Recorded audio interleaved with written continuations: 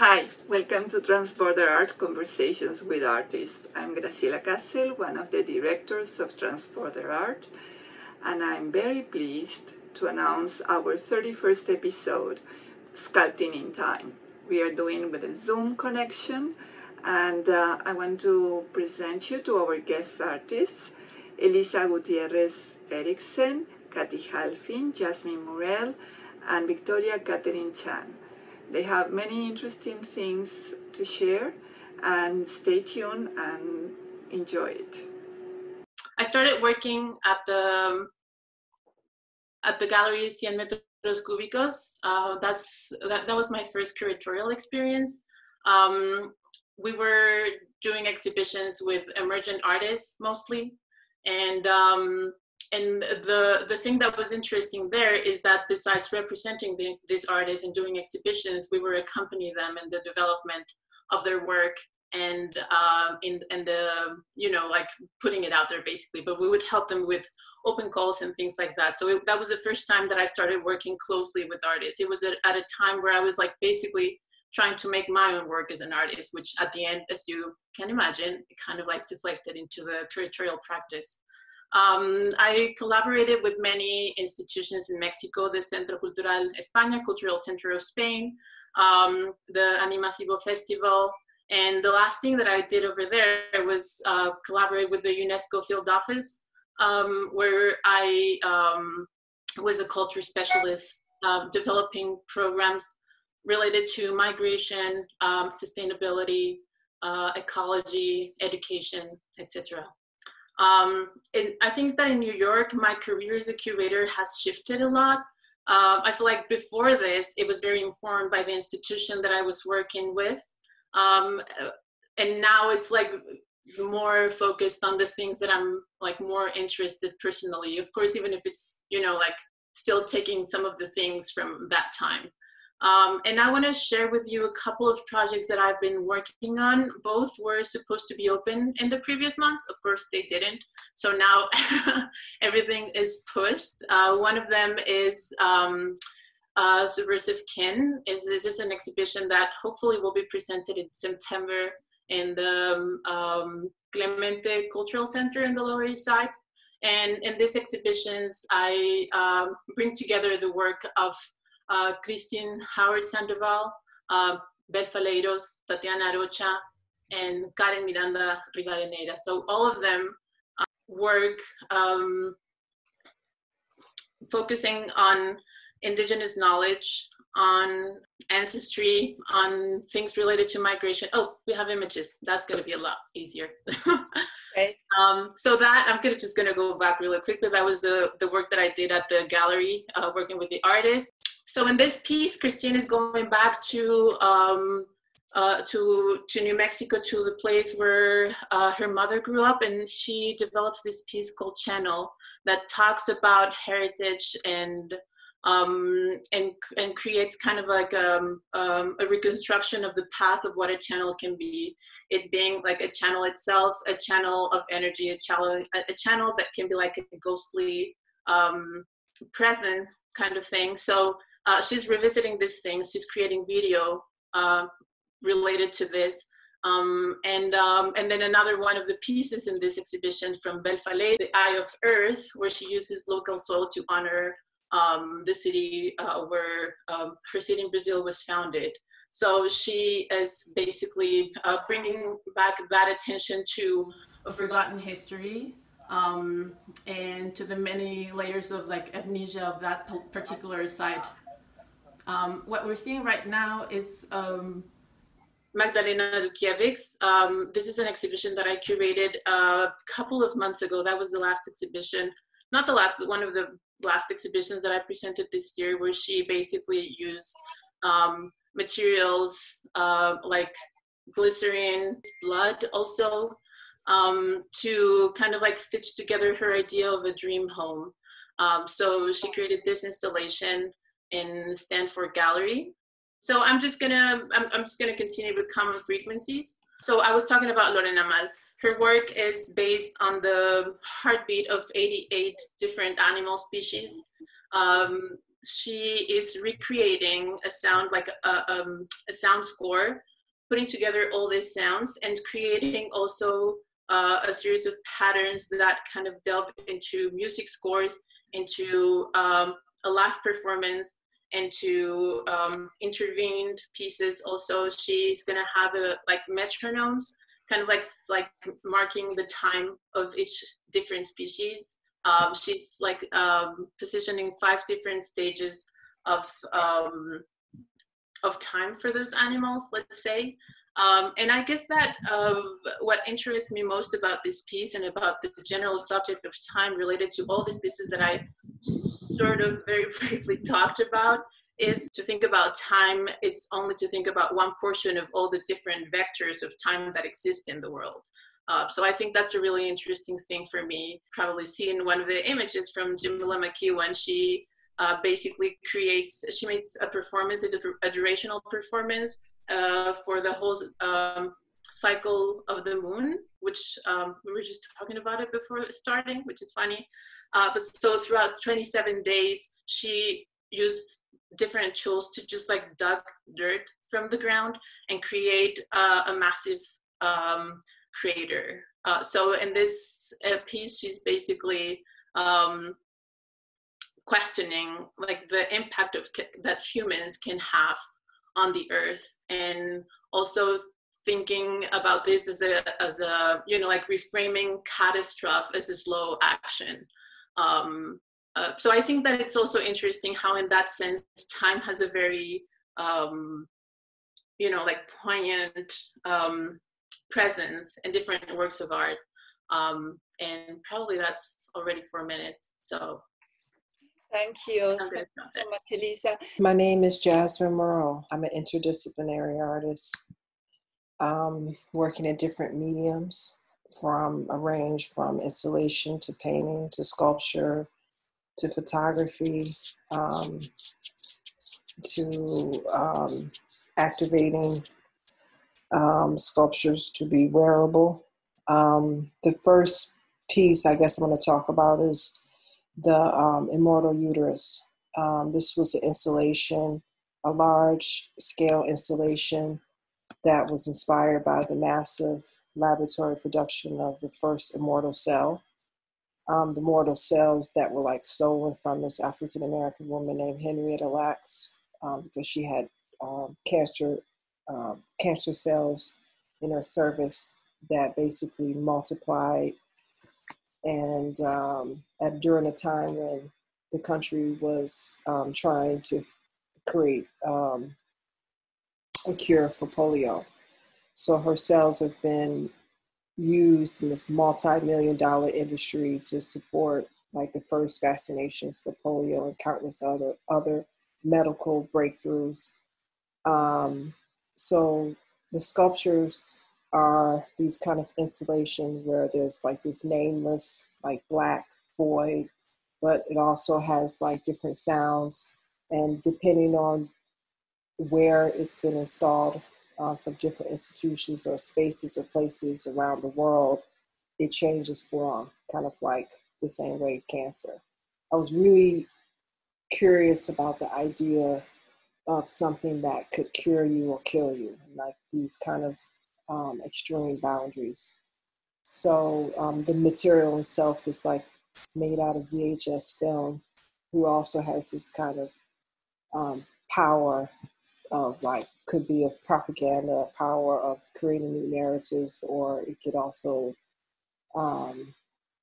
you know, completely expand the narrative. And so that's one of the pieces. And the other pieces are some examples of my tapestries and paintings that are kind of a combination of painting, printmaking, photography, and textile weavings. I don't really think about categories when I'm making my work. I just kind of have ideas. And so, you know, this particular tapestry that's made out of what, like the gold teeth. I was really curious about memory and kind of collective memory and how memory is kind of passed on, and also how like trauma is kind of passed on, and the possibility of being able to communicate between, you know, different time periods through memory. And so one of the things that are kind of ancient that is also repeated is gold teeth.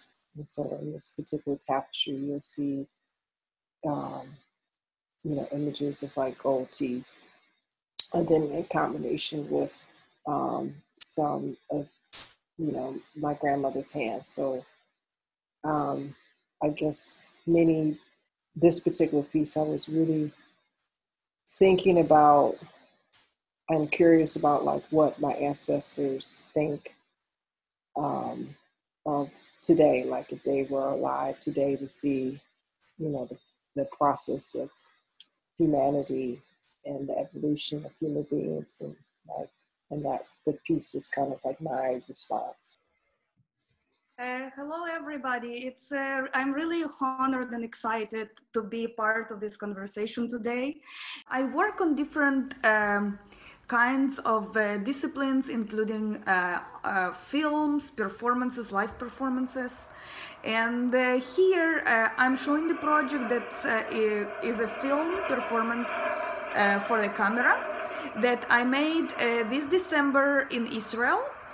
In the film, my family and I are going together to the desert Arava in Israel, and we reflect on our experience of immigration. That took place, the experience itself took place in 1997, after my family and I immigrated, because after the arrest of my father and after the fall of the Soviet Union. In the film, we come together to look at the past and reflect on the time that passed, on relatives that we left in Ukraine, on experience of adaptation and place and experiences that we've been through.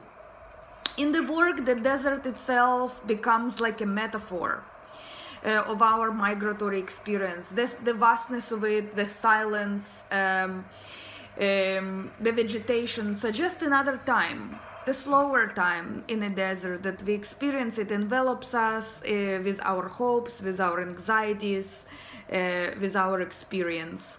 And here my mom reads the letter that my father wrote me when he was in Israel and we still been in Ukraine.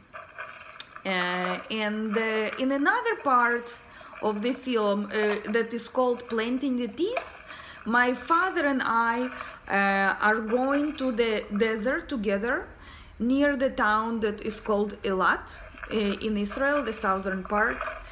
We go together and as a ritual we plant the teeth, the giant teeth that I created for the ritual. For me, this is a very important symbol. It is a symbol of adaptation, of survival. Teeth as a live bone and with root. It's something that is very understandable for us as immigrants to adapt to the soil, to adapt to the new environment. My father and I, we create the hole in the soil, and we plant the teeth, literally insert the teeth in the soil in desert Arava. And that's an important ritual that my father and I created together as a family, as something that we bond and belong together to this place now. In the other part of the film, my father also gives an interview and explains a little bit about his experience in Soviet Union as well, and talks about that more.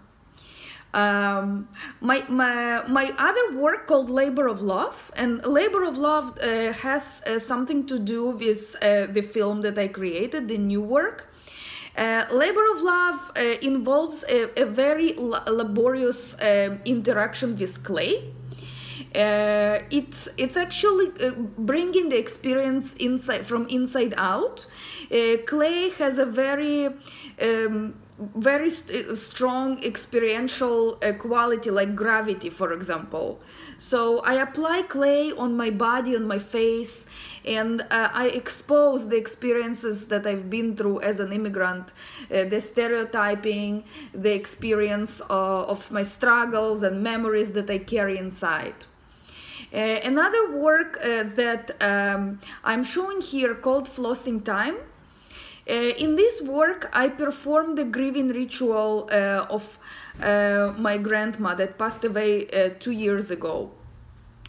In this ritual, I go and I eat the grievous meal called Ukrainian meal kutya, and I share it with my grandma. I also plant the teeth in the soil as a ritual of saying goodbye to her, of something like taking a part of our body and inserting it to the soil and letting it go. That's basically it. Thank you, Katy. Thank you so much. So, Victoria. I could show it. Oh, okay, yeah, sure, I could explain. I made a film several years ago in Italy in the industrial zone, where I was looking for an old factory that actually was built during the period of the Italian fascists after the First World War. And I was mostly interested in the relationship between the human and the place and the history, and trying to gather all the collective memories of a time. And for me, it's something very personal because it's very much connected to chiara, ecco, concreta di come cambia il mondo. I'm most interested in gathering a collective memory of a time of a humanity that is, for me, something very timeless, and that it's also at the same time personal, because this is something that I have known since a child, growing up in a working class environment, because my father was also a factory worker. And it's something that I see, that the landscape today that is constantly changing, especially a lot of like urban realities that are transforming quickly to post-industrial era. I actually created a wall that represents the actual detention building center. And I collaborated with my father, since I do not know how to write Chinese calligraphy, unfortunately, for the fact that I was born and raised in Montreal, in Canada. So I asked my dad to actually write the poetry out of a selection out of a book that I got from while visiting the actual Angel Island Immigration Detention Center, which today is a historical museum. So just to give you the information, the actual Angel Island Detention Center is sort of like the Ellis Island in New York, but it has harsher, strict rules for the admission of newcomers, especially those who comes from Asia, most specifically from China. And I decided to use a performance and also to make a installation work out of this. And I learned to carve. So I followed the actual strokes in which my father wrote on the piece of wall. In a way, it's to recreate a place and my own imaginary of a location where my ancestor has been through and has experienced. So I wanted to relive this experience by using a form of gesture and using repetition and exploring this idea of what is lost and how I could, in a way, reclaim this part of the history of my family. it's the idea of the abstraction of the wall through the light beams, that each light represents a voice. It's an invisible voice that is being commemorated once you touch something. So it's also the idea of touching something that you cannot touch. Thank you. Very beautiful. Very yeah. beautiful, Victoria. You always speak about the process of things, and you let us know all the process that is invisible. We are back again to open the mic to our audience. I believe they're very interested in making comments. Yeah, I was reminded of a Greek mythology by the teeth that Katy puts into the soil. It's a very old trope. So there I see a connection that I can understand. Interesting. Can you talk a little bit more? What kind of trope is that? I want to know. I don't know. Okay, so there's a Greek myth of a group of people. They're Argonauts, and they have to have many adventures. And one of them is Jason. And one of his miracles is that I think he has dragon teeth in a pouch, and he throws them on the floor, and a lot of undead soldiers are rising up. You see this a lot of fantasy movies, fantasy video games, something like that. So you can find that, surely. That's interesting. I read Argonauts, but I completely, it's not connected. That's so wonderful that you're making this connection. I appreciate that. Yes. Yeah. So people will remember when you have teeth in the ground, especially the large ones, you know, with your father, the big ones, they could be dragon teeth. Why not, you know? So there's a layer of meanings that you didn't even know exist, but... Absolutely. Something to Jasmine. Sure. You were saying that the piece that you have behind you is a sound piece. Can you tell us more about that? Sure. It's only part of it. It's called Some Impossibility Without a Name. And I guess in particular, I took all of these. I'm originally from Detroit, and a lot of my work deals with kind of myth making in media. And the other installation was out of film, and just how this whole idea of myths that are kind of created from like commercial music and films, and how those ideologies affect us. So I was really wanted to do something about, because everyone thinks of Detroit as like of just Motown, but actually it had like the largest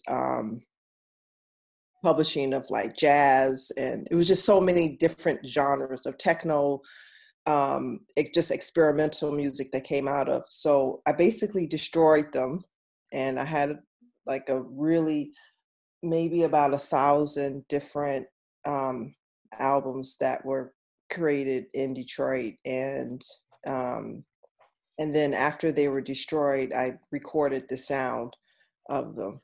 And so, yeah, so that was kind of like how it was initially was supposed to be played. So when you come closer to the work, is it comes out of, I was really inspired by like fungus, you know, and like the idea of something that could be out of just dead matter and things like that. So it was like a modern day, like, you know, like living fungus in a way. So it keeps kind of growing and stuff. And, you know, as I find more records.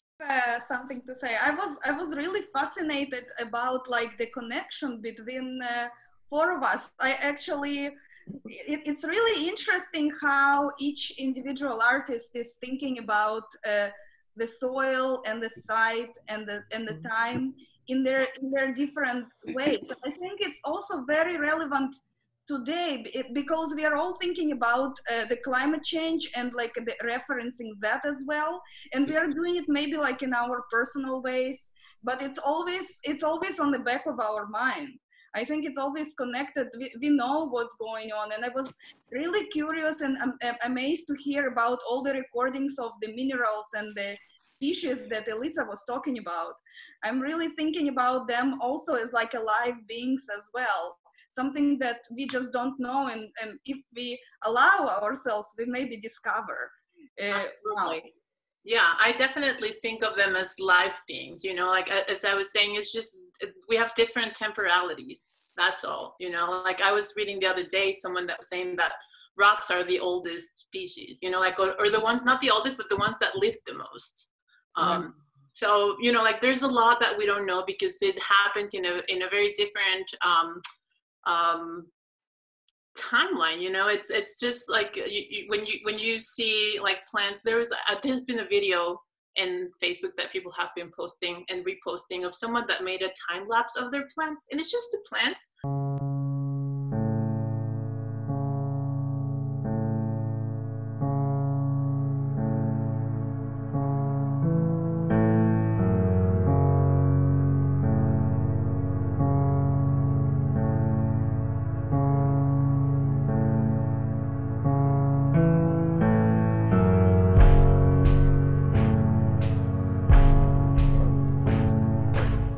Those things that we think that don't have life are alive, you know. It's just a different thing. Like we are all species, different species in this planet, and we're just like too eager to think that we're the most important one, you know. I was reading this like amazing book of it's A Brief History of Physics. Carlo Rovelli is the author. And it's just like a teeny tiny book that kind of like goes through the 7 like major theories of physics. And then at the end, it makes a conclusion that I thought it was like really heartbreaking, but real. And he was like, well, at the end of the day, I think that this world was created without humans and it's going to end without humans, you know? And all the other things are going to continue. And if the other, you know, like Homo sapiens species didn't survive, why should we, you know? It's just kind of a timeline, and we're just like pressing to that timeline and to reach to that point, and we have no idea, and we think that we're eternal, but we're not. So I do think that all those things are living, and it just kind of like live in a different space and in a different vector of time.